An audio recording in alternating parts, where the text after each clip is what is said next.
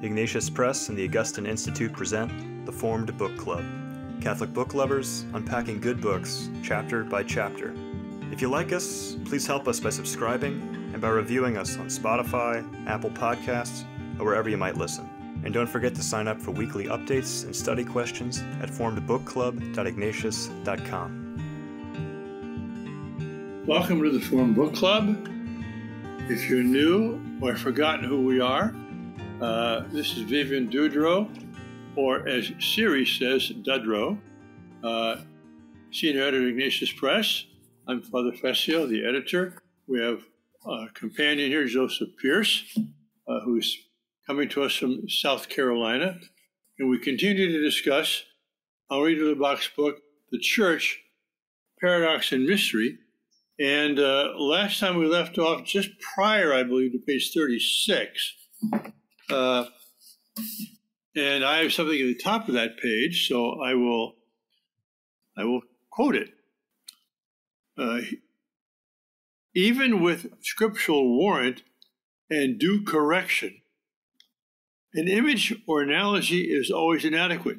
You're speaking here especially about the primary image that was kind of brought to the foreground in Lumen Gentium, the Second Vatican Council's document on the Church, of the people of God. And his point is, in both mystery and paradox, that one analogy, no one image will be adequate to comprehend and understand the fullness of a mystery, which the Church is because it's rooted in Christ. He continues then, all it ever does, that is the image or analogy, is portray one aspect of greater or lesser importance of the mystery, and even when freed from error by refinement, still does not penetrate to the integral truth. An image is practicable, but even when duly purged of inadequacies, its best function is to complete another image or images. So he's not trying to diminish the value of the people of God image, but he is trying to correct against what happened after the council, an excessive reliance on this as sort of the primary image of the Church, which could be seen as democratic and non-hierarchical. The people is sort of like a mob. And then on the next page, 37, we have a long quote from Yves de Monchoy. Yves de Monchoy was a Jesuit priest who died quite young, in his 40s, I believe, in the Vercors in France, which is an eastern mountainous part of France, central France. During the Second World War, he was part of the resistance, not so much as resisting himself, but he celebrated Mass for those who were resisting the German occupation. And he was discovered or betrayed and executed. But it's worth, both for what he says and for the wonderful person he was, to quote what he says here. We must not see in this incoherent outburst of confused ideas, that is, all these images of the Church, temple, spouse, body, people of God, and so on, only the result of research or resorted individual insights. Since they are found in the sacred authors, or else are consecrated by tradition, with a capital T, they concur to make up a well-knit whole. Without a doubt, the link binding them is not of a logical nature. It would be vain to think of reducing one to another or organizing them into a system. From this logical point of view, we must say that they cannot be reduced to one another, but they all have to contribute to give us an idea, not an exhaustive idea, but one which will be at least sufficient with a view to behavior of what the Church is. There is not one of them which does not in its own way clarify the attitude we must have towards the Church and the place we must make for her in our lives.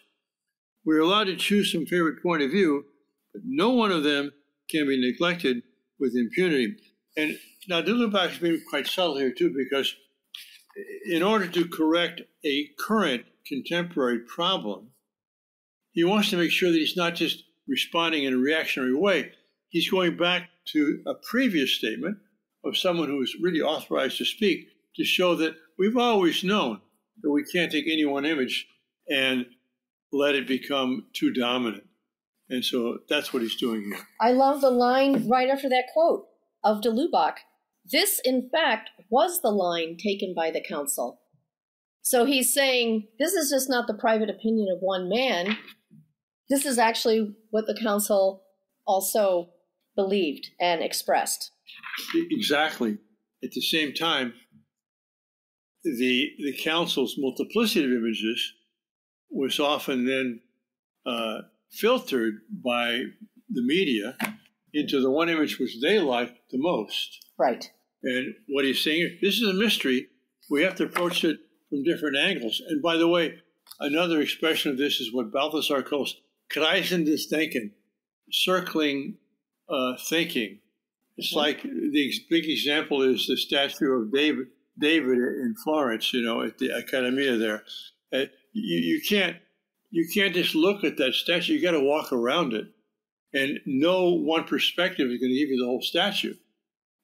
So it's the kreisendes Denken, circling thought, this idea of multiple images which point to something beyond any one image or even any combination of images, which gives us kind of the best appreciation we can have of what the church is. And to bring in the paradoxical element, on 39, de Lubac talks about these dialectical pairs of images, that not only do you have this multiplicity of images and they all contribute something to the whole, you also have paradoxical pairs that seem to contradict each other, and they have to be kept together in some kind of unity. And he spells out what they are, that the church is of God and is of men, that the church is visible and invisible, and that the church is of this earth and this time and eschatological and eternal. And then he spends the next several pages spelling out how these things that seem like opposites are actually different facets of the same truth. I've also plucked, same discussion to this is that one way that he tries to address the caricaturing of the people of God by those who have filtered out what the council teaches is to re-emphasize or re-accentuate the image of the church as the mystical body of Christ. So 3 very quick instances here. Page 36, two-thirds of the way down. Her union with her spouse is so intimate that she is his body, and we consequently become his members. And then on page 39, she is the incarnation continued. And then page 40, she is, after all, the spouse of Christ and his body. So the other approach he's taking is, yes, he's discussing the people of God image, but he's also reminding us, right, of other images that should not be downplayed or forgotten or neglected because of that. Yes, and in the various sections of this chapter, he will cover some of those images precisely to do that, Joseph. And I know there's many thinkers we could call dialectical. Of course, people think of Hegel with respect to that. But I think of Chesterton and what you said earlier, Joseph, about paradox. I mean, that's also another way of speaking of dialectical theology or dialectical or perspectival views, is to have paradox, which things which seem to be somehow in opposition actually converging in some way. I thank you for that, because I've never actually made that, now you've said it, obvious connection that that Chesterton's understanding of paradox is one thing, another thing that contradicts it, so thesis, antithesis, that point to a deeper truth, synthesis, which is exactly Hegelian. And I don't know why that, which is so obvious when you put it that way, has not struck me before, but there you are. So thank you for that. Well, and it's a classic example of just because Hegel said it doesn't mean it's not true. Exactly. Sometimes these brilliant men, they are grasping and seeing and perceiving something that's true. It's just that where they run with it might be in the wrong direction. You know what I mean? I agree with you. I think the problem with Hegel, he makes that the centre of all historical mechanisms. You know, and that's the problem. It becomes the God rather than just one way of seeing the truth. That's exactly what he does. He turns history and the dialectical processes in history into God himself. So he's making another God. And anyway, yes, that's where the problem lies. But the fact that these opposites actually balance each other out and rub each other and everything, I mean, this is part of how we perceive the truth. Well, and it's not as if Hegel, by being older than Chesterton, was the first one to bring about or express this idea. It's a very traditional idea called the threefold way, the cataphatic, the apophatic, and via eminentia. That is to say, you say of God, God is just. That's cataphatic. That's making the positive statement. But he's not just like we are. You know, we can't limit him to our view of justice. That's the apophatic. That is speaking away from it. And God is the combination of those, which we cannot fully grasp. It's like two arrows pointing up into the clouds, and we can't see what's above those clouds because God is a mystery. But this whole idea of dialectical or cataphatic, apophatic thinking or paradoxical thinking is rooted in all the great thinkers of antiquity and Christianity. That's one beautiful thing about what de Lubac does. He's not inventing a new theory. He's not speaking as someone with a brilliant idea he just came up with. No, he's kind of crystallizing or distilling what the fruit is of a long history of both Christian and even pre-Christian reflection and thought.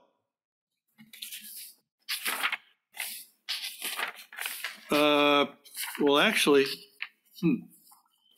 that sort of covers what this chapter does from now till the end. Right. The three different dialectical pairs that you mentioned. And before we leave it, okay.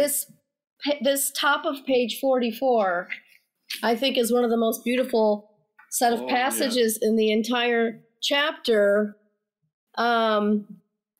What we shall affirm is that the church mysteriously transcends the limits of her visibility. This is where he's talking about the dialectical pairs of being both visible and invisible. That by her very essence, she carries herself, as it were, beyond herself.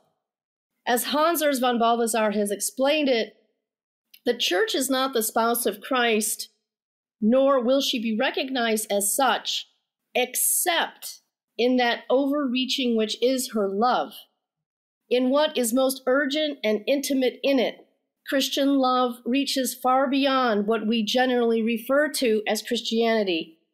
And yet this very reaching beyond, we must add with von Balthasar, is Christianity itself. Yeah, and that is beautiful, but it leads into the one thing I want to quote from this chapter before we do leave it in that case, because he's talking about the fact that we can't encapsulate the church in one of these phrases, right? But the transcendental nature of it, the transcendent nature of it, page 46, in the last analysis, towards the bottom, in the last analysis, we must declare simultaneously that A, our church is a militant one, so the church militant. She lives on this earth in a constant and truceless war waged with the forces of light against ever-recurring evil. So there is no ultimate accommodation with the zeitgeist. It's a truceless war, the city of God, the city of man. And that B, she is already here below that haven of peace, that dwelling place of God, who in St. Bernard's phrase, tranquillus tranquillat omnia, which maybe Father will translate for me. Being tranquil, she makes all things tranquil. Or being peaceful, she makes all things peaceful. Right. So we have this idea that the church is at one hand a church at war, right? We're Miles Christi, we're soldiers of Christ. But at the same time, within the church, because the church is just not just the church militant, but also the church triumphant, that there is this peace that passes the understanding of the world, which is part of who she is in her essence. And so the fact he's sort of saying, we can talk about all these things, but ultimately we have to understand that the church is the mystical body of Christ. The church is the church triumphant. It's the church in heaven. It's as well as, not instead of, the church struggling, suffering down here on earth, in purgatory, wherever. But there's two, if you will, directions of transcendence. And Vivian mentioned the first, and you mentioned the second. The one you just mentioned, Joseph, is the church is both temporal and eternal, so it transcends time. And the church militant is connected with the church triumphant and the church suffering in purgatory. That's the vertical transcendence. But the previous one that you read has to do with the horizontal transcendence. The visible church, you can look up on the internet where your parish is and who the bishop is and who the pastor is and who's baptized in the register. That's the visible church. But by its love, which is Christ's love, it already transcends itself. And so there's no part of humanity and no part of the cosmos which is not in some way mysteriously embraced by the church's transcendent love. That's the mystery. It's beautiful. It's also beautiful, Father, the way you encapsulated the vertical and the horizontal of transcendence there. So thank you. Well, and let's not forget, love goes in both directions. I mean, part of the overreaching of the church's love is the overreaching of the church's love for God and Christ, her spouse. In other words, what are we not willing to sacrifice for the love of Christ? That also is an overreaching what we consider our limits to be, in addition to the love we show one another. I mean, I think love cuts both ways. Goes both ways, yeah. Yeah. In fact, if it doesn't go both ways, it won't go either way. That's a good affirmation. That's good. That's a good way to conclude this chapter. Good. Is that, we conclude in this chapter? Yes. How is the Church a mystery? I think so. And then before we go to the next chapter, which is Lumen Gentium and the Fathers of the Church, Joseph, you mentioned a couple of times that your interest, your background, your training is more literature than theological. But how accessible or comprehensible do you find this as someone whose background is literature, entering into someone who is really theological?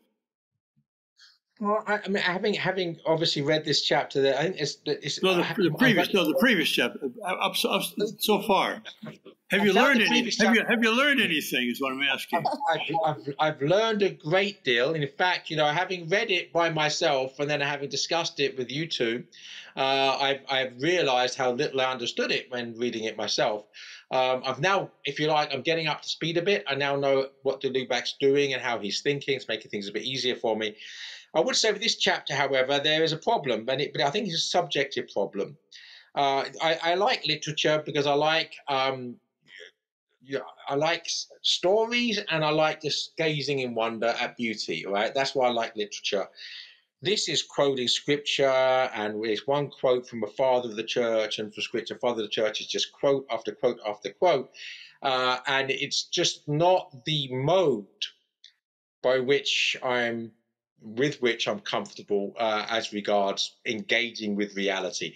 So there's nothing wrong with the text. The problem, if it's a problem, the issue is with me, right? So I have read it and I've got a great deal out of it, and I'm expecting to get much more out of this chapter following my discussion with both of you. But there's a point at which he's so learned, right? He's such a scholar that in one paragraph he's quoting just 3 words from about 8 people, right? And at some point I begin to glaze over. Whatever he's trying to say, the way he's saying it is just overloading me. That's probably just me, Well, and that may be a legitimate weakness or failing in the way he presents things, but let me give a little preamble here of, I believe, why he's doing this. Joseph and Vivian, you're probably too young, both of you, to have really experienced directly this idea that came about after the Vatican Council. Oh, the church is divided into pre-Vatican II, which is old and bad and outmoded, and post-Vatican II, which is new and beautiful. And finally, the shackles of history have been taken off of us, And what he's doing right after the council, this is 69, I think he's writing this around that time, is he's showing that the council did nothing new. That is to say, nothing totally invented. Everything which the council taught, especially in her most central documents like Lumen Gentium and De Verbum and Gaudium et Spes, and Sacrosanctum Liturgicum, was rooted in the Church's history, and especially the fathers of the Church. That is, those who are progenitors, because you've got Christ, who sums up the Old Testament, you've got the Gospels, you've got the Apostles and the Evangelists, and then you have this period of youthful reflection, prayer, contemplation, philosophical analysis of what's been revealed to us by God. And there's a tremendous explosion of insight there. And this was, in a certain sense, collected by the scholastic period, especially Thomas Aquinas, who was greatly indebted to the fathers. And then through church history, some things got more or less emphasized and some were de-emphasized. The council basically was trying to look back at the whole Christian treasury of thought, if you will, and life, and re-summarize it, represent it in a way that would be comprehensible to a more modern audience. But so what you're saying, it wasn't a break from tradition. It was a continuity of tradition with a renewed ability to express that in ways that might reach people better. There's a wonderful. So basically, Ratzinger and Ratzinger basically talked about this distinguish between the hermeneutic of continuity and the hermeneutic of rupture. Yes. He was arguing the same thing, that ultimately there is no hermeneutic rupture in the council. It's only in the modernist interpretation of the council that this hermeneutic of rupture exists. And the other thing I want to say, and I will let you speak, Vivian, sorry, but I want to stress, Father, that I wasn't suggesting there's a problem with de Lubac's quoting of all these fathers. I was saying this is a subjective issue of mine. It's not the mode by which I choose to engage with truth. That's not a criticism of de Lubac. It's not necessarily a criticism of me. It's an issue with me. Whether it's a failing or not is a moot point. It's like myself with ballet. I think ballet is wonderful, or opera even more so. It's glorious, but I just can't. I don't appreciate opera like I appreciate a good book, or exactly music. Exactly. Yeah, exactly. So this is a subjective. It's subjective comment. It's not objective criticism. But there's not something wrong with ballet, No. or opera.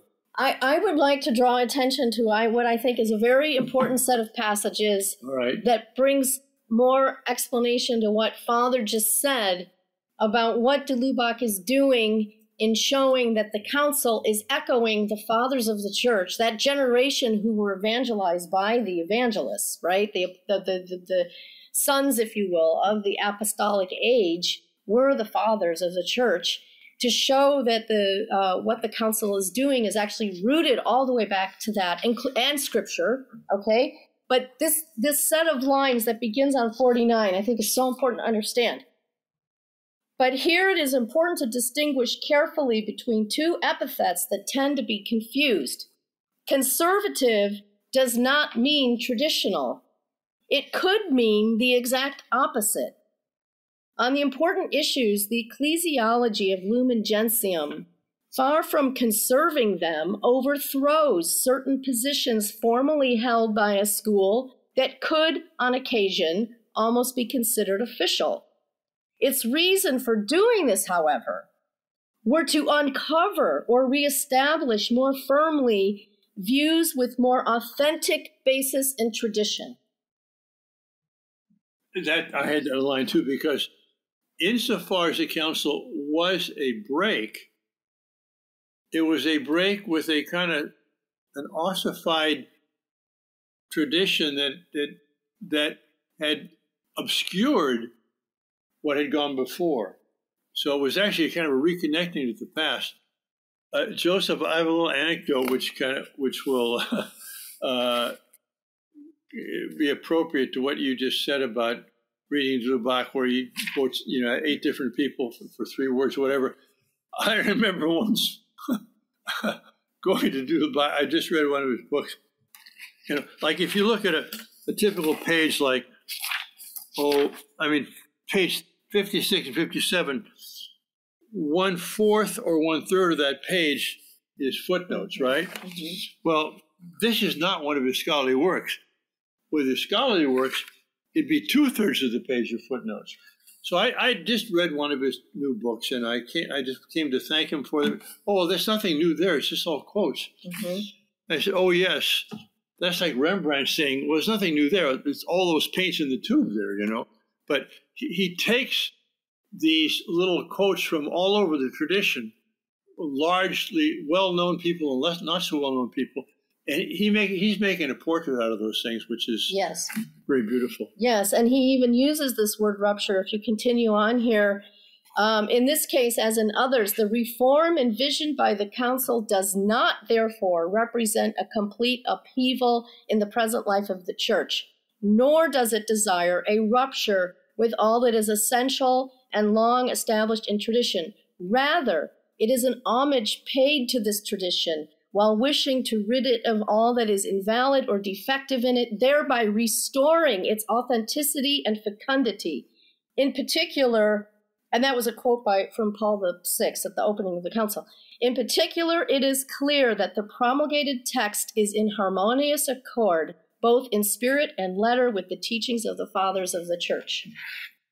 And absolutely. That encompasses, encapsulates. But to go back to my mode of understanding, a metaphor employed by J.R.R. Tolkien, the other great theologian, he said that he did not understand the mania for the so-called purity of the early church, but he didn't understand why the sapling is considered superior to the full-grown tree. But in other words, authentic tradition is from the roots right through the sap, right up the trunk to the branches. And he does say, part of the same passage, that of course there are dead branches that need to be lopped off to make the thing grow healthily. So it's like you talk about ossified traditions, where the church sort of got off on some tangent which was not part or essential or necessary to this essential trunk and the life it gives in the leaves and where it comes from the roots. And of course they can be lopped off. That's not a problem. But he says, if you chop down the tree looking for the sapling, you don't find the sapling, you kill the tree. And that, Joseph, that's beautiful. That is an echo of what I said at a previous session here about Balthasar's book on Entfaltungen. As knowledge grows and diversifies and gets in different faculties or disciplines, they can tend to grow away from the trunk and the roots. And even when you don't lop off a branch because it's been ossified or whatever is dead, you have to always refer and relate these various branches to the center. And that's why with this book on the church, he basically says the church is Christ or it's nothing. I say this is a good place to end this session, and we'll come back for the next session and continue with this chapter. That sound okay? Good. All right. Thanks, everyone, for joining us, and hope to see you for the next session. If you enjoyed this discussion, please help spread the word about the Forum Book Club by subscribing to the podcast and writing a review. You can sign up for weekly updates at forumedbookclub.ignatius.com.